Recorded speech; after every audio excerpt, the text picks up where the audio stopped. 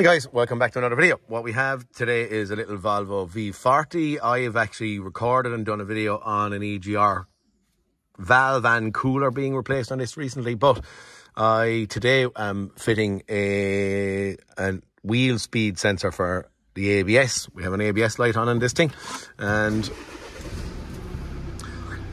nothing too fancy, but we can see here we have our ABS light on and a tire pressure monitoring light on. ABS light on, and yeah, we have that message there. Miles on this I'm not even going to look at right now. I'm going to assume, not assume, but I see to serviced here at 106,000. Is it in kilometers or miles? So we bet 100,000 miles or kilometers on this thing. Don't really know. What am I actually doing here? I wasn't recording this because this is not that maybe interesting. What I'm going to point out anyway is our ABS issue is due to an ABS sensor, I believe, after failing. Well, I've no signal whatsoever coming from it. When I was doing code scan for my EGR cooler, I did notice that on my autel, but this morning when I come in, my autel is flat, and I was going to change that thing, but I have promised a girl that I got this thing from, and as I said there, I think on a previous video, I'm after getting this as a kind of a, would I call it a gift or whatever you want to call it, simply due to do a review on it. So it's a KINGBOLEN K7, okay? Now I have been using this a little bit. Nice little tool.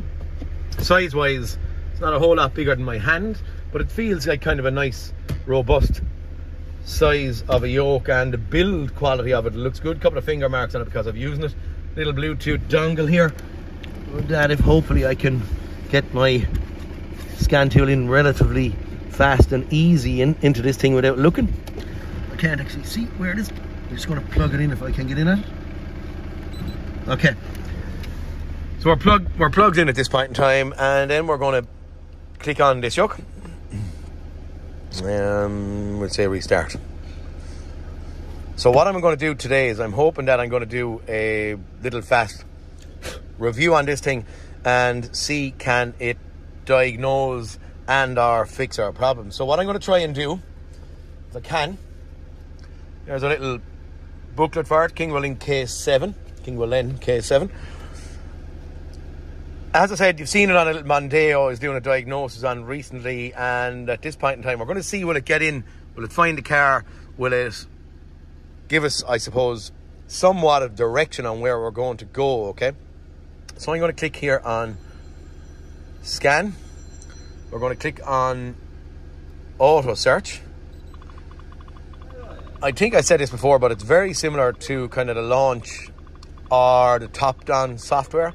I'm not very familiar with the launch or the top-down software. I am more familiar with the autel at this point in time, and or maybe even the snap-on. But here we are, and we're going to just do a little find of this thing, right? So it's after finding a chassis number, it's after finding that it's a Volvo, which is a positive. I'm seeing this kind of doing this, finding the vehicle fairly fast, fairly easy. There's our details on the car. The light is on my phone, so apologies, but it's giving me the vehicle details. I'm going to say okay. We'll do a health report. Now I did have an EGR valve disconnected on this thing. On the last one, it took about a minute and a half. I see a little timer here, which is a nice kind of a feature for it to have.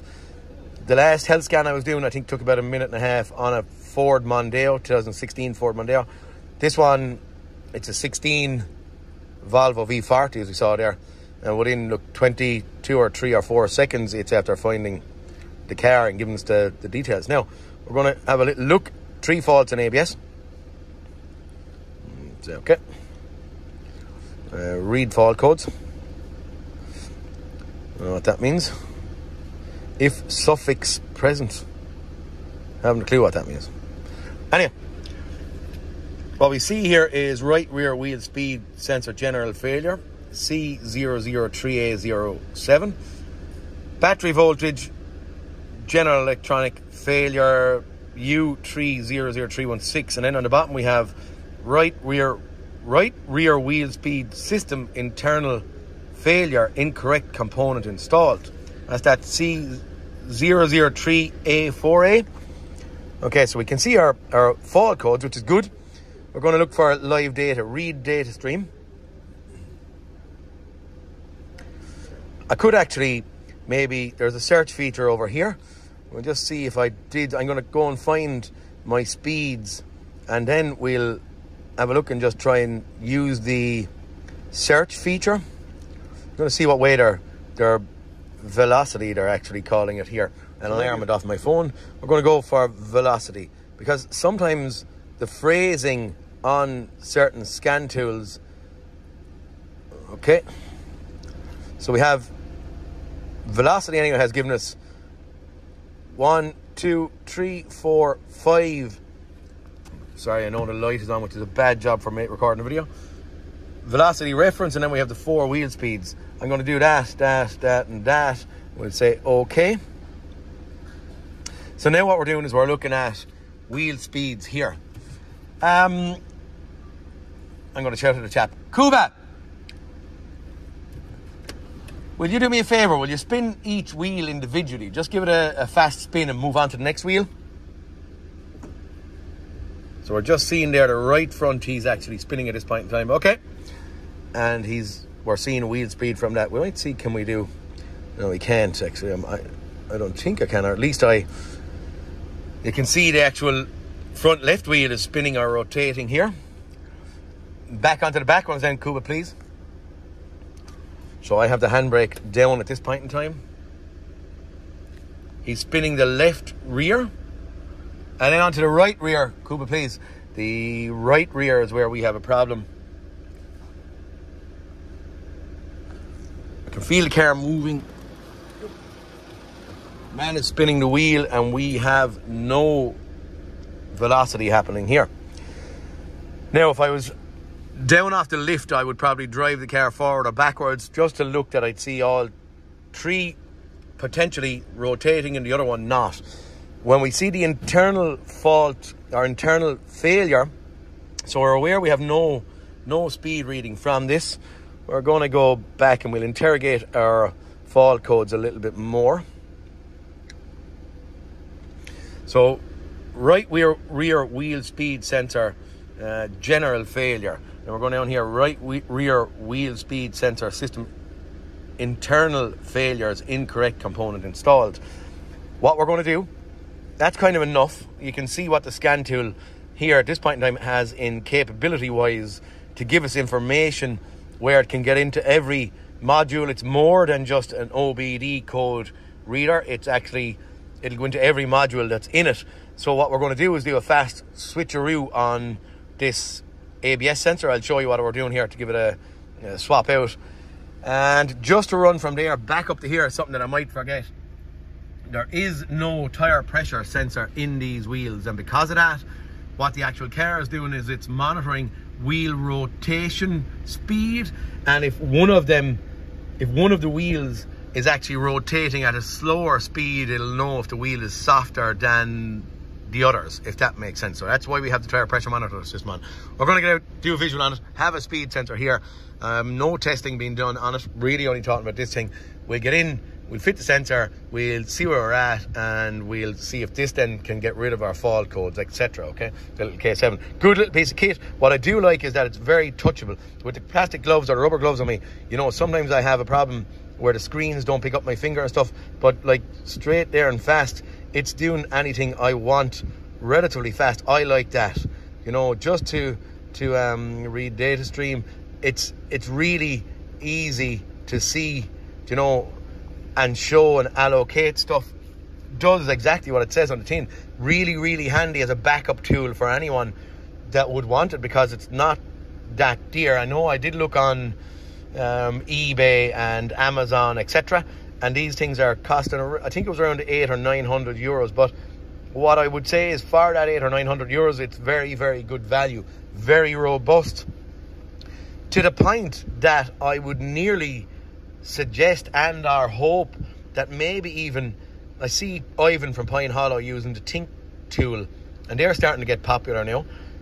This seems to be nearly the same build as the Tink tool. So is it you know, the old launch software or whatever that the Tink tool is using, and you know, would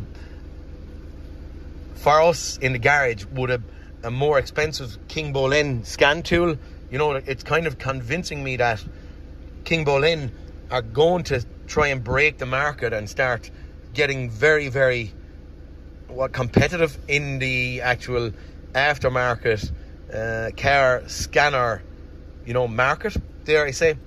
Maybe that's phrased wrongly, but this is what I'm thinking, and maybe even would be worth spending. You know, I was thinking about changing scan tools or getting more, you know, or updating. I was thinking about a Think tool, but I'm now thinking that maybe I'm going to stay playing with this for a couple of months, but maybe this yoke or a bigger, more robust version of it could be the way to go.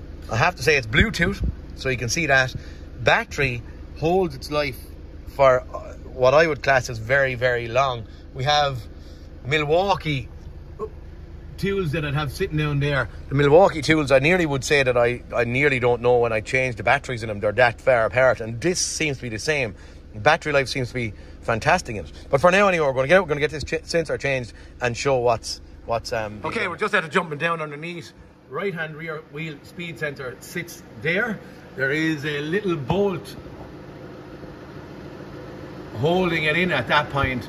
All we're going to do is get the wiring harness off and get that bolt out, swap this sensor, show us that for a second, swap that little piece out and just see what we can see. Okay guys, I'm just explaining why I'm only just throwing in a sensor. I'm throwing in a sensor, as I explained to this little man in work experience beside me, that the sensor was not very expensive, and because the sensor is not very expensive and very easy to change, I'm not even going to use or utilize an hour or so on my wiring integrity checks. I'm only going to put in the sensor because of speed, ease. If there's a complete wheel bearing that was going to take 2 hours to change and cost €200, I wouldn't be putting in this, but because it's relatively cheap and relatively fast and easy to change, I'm just throwing it in just to put that to bed. I believe we're going to be on the right track. Okay guys, ABS sensor fitted. Mr. Man is going to be spinning a wheel again for us. Will you spin it there for me, Kuba? We're looking. We now have a speed signal back. Okay, back into our KINGBOLEN capabilities. We're going to go here with clear faults.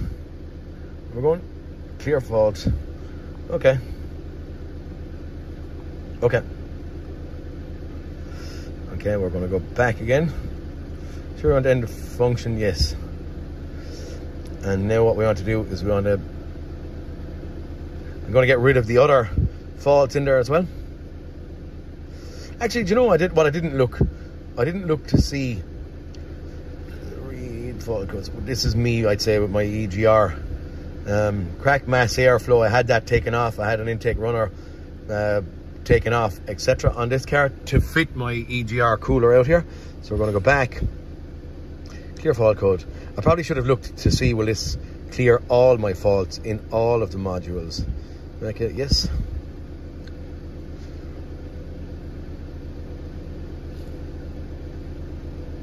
Would it clear? Hey, maybe I'm going to actually stall the car, okay? So now we have the capabilities here of clearing them all. We're going to do it.